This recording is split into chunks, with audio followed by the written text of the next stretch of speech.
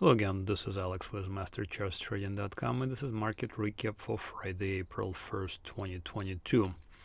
As always, please don't forget to hit the like button, subscribe to this channel, and share this video with others.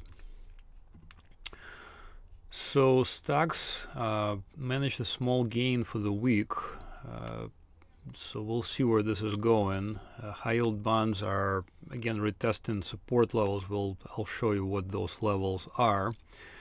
Treasury bonds may have found bottom, so this is causing yield curve to flatten and invert in some places, and I'll show you why this could be bad for stocks. But market breadth actually is pointing to the upside, so I'll show you my favorite measure of market breadth and how I use it. Gold miners have closed at new 52-week highs, and I'll show you also a trade that I actually have opened right now, Newmont mining, and Bitcoin has cleared an important resistance level, so possibly more upside for Bitcoin. If you're a subscriber, then stay tuned. I'll send a separate overview for all of these stocks. If you're not yet a subscriber, consider going to MasterChartsTrading.com and signing up for one of the products. I have 3 products. I have trading indicators, which are these lines on the chart. I'll show you how they work in a second. I have the newsletter. So again, if you're a subscriber, I'm going to send out I send out daily alerts on various stocks, and then I send out weekly overview. And if you want to get both the newsletter and the trading indicators, consider signing up for the ultimate bundle. Everything is currently on sale, so sign up before it's over. Alright, let's look at S&P 500. These are futures, S&P 500 futures, or they're continuous futures. And you can see on this chart we have the green, blue, red, and yellow horizontal lines. So these are my indicators. I use them pretty much exclusively to trade. Again, you can have them on your chart if you just have a TradingView, free TradingView account. You don't need to have a paid account. Now the way they work is when the stock closes above the blue support resistance line, we just go ahead and buy it, and then usually it continues higher and we trail higher. If these are futures, so we can actually trade on intraday chart as well. So for example, if you like day trading, I don't recommend it, but if you really like it, here's a 5-minute chart of futures, and I wanted to show today is a really good example of how a reversal looks like. So here's a 5-minute chart, and you can see continuous futures. They've been dropping for a while, so this is the last time it was in the bull market here on the 31st of March, about 1 in the morning, and then right there where I'm hovering at 4 in the morning, it entered the bear market. And then we just continue to sell it short at the red line. You can see very nice opportunities. Another opportunity to sell short at the red line. But then we saw something, we saw a reversal. So now we see a close above the blue support resistance line right there, a fake to the bottom, and now definitely this huge candle. Look at this 5-minute chart candle at 12:50 here. This is California time, I believe. Let me see. Yeah, Los Angeles. But this is clearly a reversal to me. So if you're trading on 5-minute chart, you can do this, and if on Monday it opens, most likely will continue higher. But we humans like to trade on daily charts. So on daily chart right now, this is looking like a hammer candlestick, and it is exactly where I want this hammer to be. So today's hammer candlestick, well, maybe it's a doji hammer. So this is price came down through the blue line and then rallied above it. So we actually have a signal. So a signal right there on 18th of March, and a signal again today. We'll see again if we get a follow through, but it does look good, and I'll get in a second to a market breadth, and I think we actually have a bullish divergence, if anything. So this is a daily chart. Looking at weekly, not much has really changed. You can also trade on weekly charts. So if you're a longer term investor, so for example, here's a weekly opportunity in 2020, in May 2020, and latest opportunity right there. We actually went ahead and opened it on March 14th, week of the March 14th, and so far it's been pretty good. So there is a good chance we'll make new records now. Looking at other indices, here's NASDAQ. Again, this is the daily chart. So right now we haven't yet reached this blue support resistance line, the bullish levels. You know, we can actually see them. We went to the bearish levels here in early March. So we're looking at a possibility that, you know, if S&P 500 is above the blue line, there is a good chance that NASDAQ will also do the same thing. In other words, the correlations are huge between the NASDAQ and S&P. So if S&P continues higher, NASDAQ most likely will do the same thing. It's very unlikely that NASDAQ will do something different. So it's looking promising, very promising, especially with today's hammer-like candlestick, meaning that the selling, you know, even though there was selling throughout the day, the bulls came in. We can look at 5-minute chart again. So very similar pattern. You can see big rally here at 12:50. I don't know what happened. I think some kind of report happened. But overall, you know, similar picture. We had looked like a hammer-like candlestick. Hammer-like candlesticks usually represent a bottom of some sort. So fingers crossed, most likely Monday we'll see more upside. Here's Dow Jones.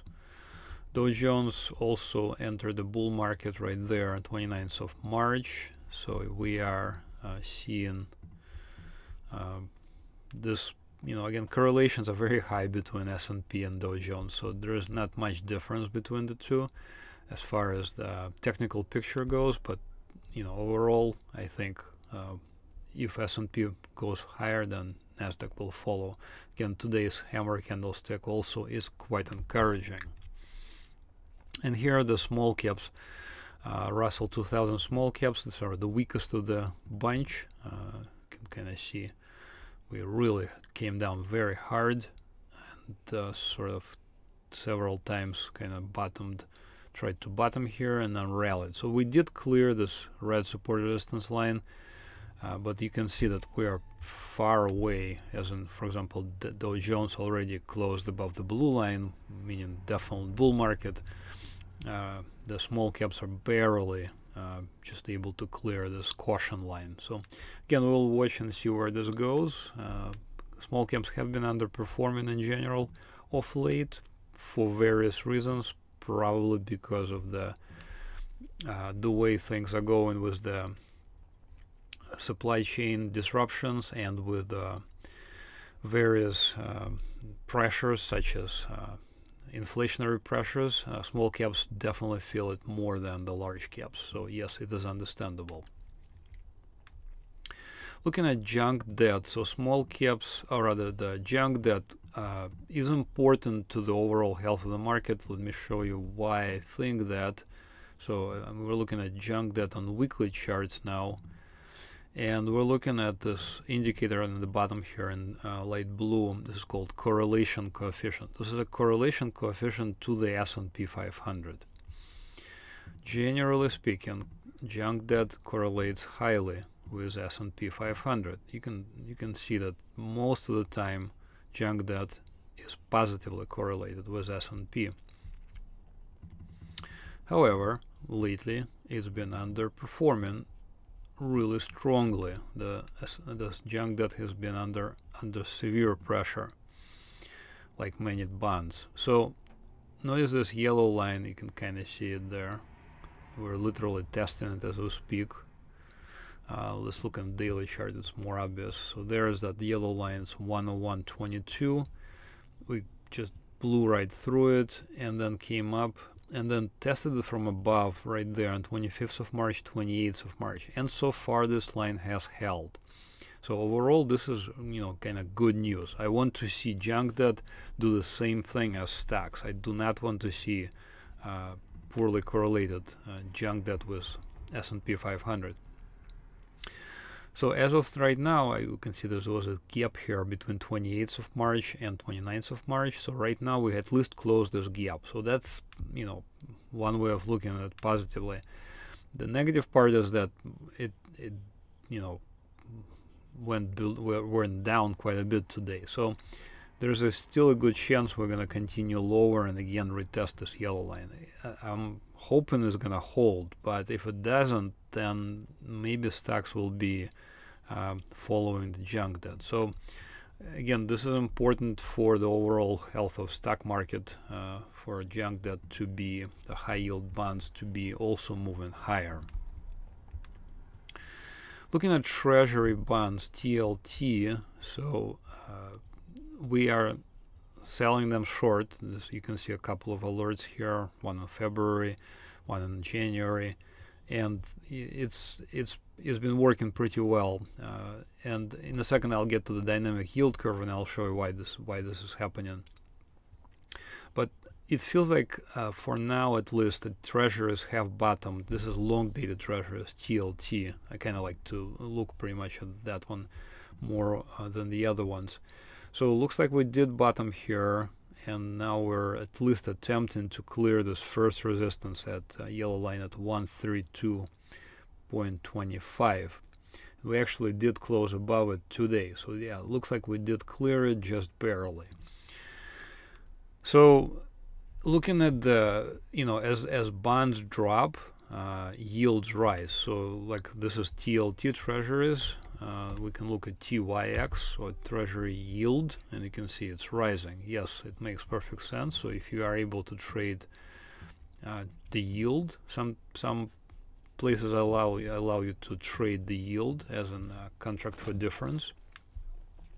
So yes, you are, you know, moving. It is moving higher, and you should be making good money there. But looking at dynamic yield curve, so okay, so now it's updated. This is today's 1st of April 2022. So notice here where I'm hovering, it says flat. So at the very least now, right now we're looking at this yield curve as, you know, not normal. It's at least flat. So we're looking at 5-year yield at around 2.4%, while the 10-year yield is at around 2.3%. So that's actually inverted. And the same goes for 20-year yield. It's higher than the 30-year yield. Do you see what I'm trying to say? So these two things are not great. And if we look at previous instances of when yield curve has inverted, for example, here is one in 2007. You can see that yield curve actually, the short-term interest rates were actually higher than the long-term interest rates. That's not normal, and we had a bear market in stocks afterwards. The same thing happened back in 2000. We had a yield curve which was inverted, and then we had also a bear market in 2000 till 2003 or so. Is this happening now? So this is a normal yield curve. So even up to very recently, like for example this is February, I'm just going to advance it. You can see how the yield curve is moving higher, and actually it completely flattened. So now we're seeing what we call a flat yield curve. So the next step is for the 2-year yields to continue higher, and then it will completely invert. So is this going to be the end of the bull market? It's entirely possible. So, you know, interest rates are controlled in a way by Federal Reserve. So the short-term interest rates are still quite low. But what I'm hearing is that they're going to be raising the short-term interest rates to combat inflation. If they combat inflation too much, they are risking a bear market and a recession. So these are interesting times, as they said. And additionally, with the war in Ukraine, and the war in Ukraine now spilling apparently over into Russian territory, things are quite unnerving. And when I get to gold, I'll show you why those things are unnerving. So right now we're seeing a flattening of the yield curve. and we may see an inversion. And again, once that inverts, there's a good chance we will see a bear market and a recession.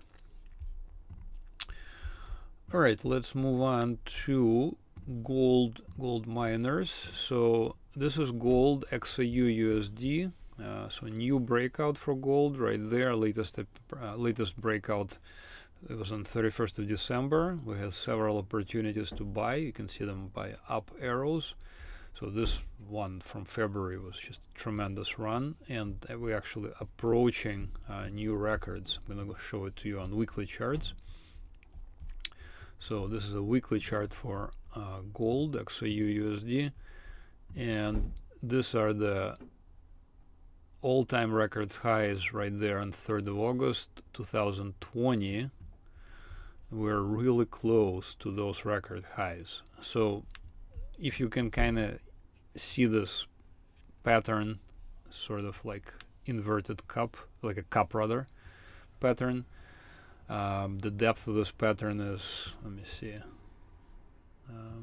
well, we can say it's about 20%. So if this cup is breached to the upside and we close above it, there's a really good chance we're going to continue higher for at least 20%. So if we're around 2000, we can easily go to 2200 just from looking from this pattern. So gold right now, it's literally trading at the support resistance line. The support resistance line is at 1923. It's indicated by the blue line on this chart. We are buying it. In fact, this is an actual alert on 31st of March yesterday to my subscribers. Looking at gold miners, so gold miners GDX, this is a new 52-week high close. So this is a 52-week high right there on the 8th of March, but this is actually closing at 52-week high. So this is quite good news again if you're a gold bull like myself. And we're looking at this continuation. So if we look at weekly chart for gold miners, we're not even close to all-time highs. So I think if we break out, we can easily go towards all-time highs and even continue higher. So looking quite promising. The gold miners look quite promising. Newmont mining. So this is a weekly chart of Newmont mining. I actually bought it myself right there on 14th of February at around $67 or so. Why did I buy it? So I don't really need to answer that question. I don't really ask myself question why. I ask question what. I ask question what am I trading? I'm trading Newmont, and how am I trading it? I'm buying it on close above my blue support resistance line right there. I bought it around 14th of February, or week of 14th of February to be exact. I bought it right there on actually I'm sorry, 25th of February, right there at $68. It's now plus 22%, and notice where it closed. It closed at new 52-week high. Let me see if this is an all-time high. Actually, this is an all-time high. Yes. So this is a very good news. I think new highs breed new highs. So I'm holding it. I'm trailing it higher, and let's see how high it will go. Again, if gold continues higher, and I think we're literally at the stop at the point where we want to be buying gold, and if gold miners are any indication, I think more upside is likely. So this is how I trade. I really don't think too much. I just look at the lines. If I see a a price closing above the blue support resistance line, I just buy it right there. Alright, and coming to a close, we're looking at Bitcoin right now, Bitcoin versus US dollar. So we were selling it short. You can see 3 downside arrows, basically all successful. Latest, I didn't really send any alerts here, but so far we did clear this support resistance line. This is actually a signal right there on 31st of March, but I'm not sure I want to sell it here. I want to wait and see what happens, especially today's action looks like a bear, like a potential hammer candlestick, so I'm going to wait and see what happens. I have no problem buying it. We were buying, Bitcoin, for example, here on 6th of October. Several opportunities back in January of last year. Tremendous opportunity back in May of 2020. Look at this move. So same general principle. We're just looking at the lines, and we're buying or selling it according to what the lines are telling me. And right now the lines are telling me to possibly sell short, but maybe wait. So I'm gonna wait a little. Alright, so head over to MasterChartsTrading.com, click on products. Again, I have a sale going on right now. So indicators are only $29.95 per month. Newsletter is $39.95 per month, and both of them together $59.95 per month. I think it's a great price. So again, the indicators are these lines on the chart. You can have them on TradingView.com. TradingView.com. You only need a free TradingView account. Once you sign up on my site, I'll open the door for you. Newsletter, so you get alerts every day. I send alerts every day, and I send a weekly newsletter also for the subscribers, and I cover all of the stocks on weekly basis as well as daily basis. And again, if you want to get both of them together, they're currently at $59.95 per month, so sign up before the sale runs out. Again, thanks for watching, and have another great trading week. Bye bye.